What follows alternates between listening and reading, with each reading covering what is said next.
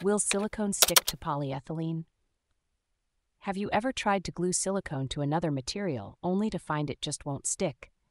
This is a common problem, especially when dealing with polyethylene. Let's break it down. Silicone is a rubber-like material known for its high temperature resistance and flexibility. However, it has a low surface energy, which makes it really hard to bond with other materials. This low surface energy means that silicone doesn't easily form strong bonds with most surfaces, including polyethylene. When you try to stick silicone to polyethylene, the issue isn't with the polyethylene itself, but rather with the silicone's inability to adhere well. Polyethylene, like silicone, has a relatively low surface energy, which complicates the bonding process even further.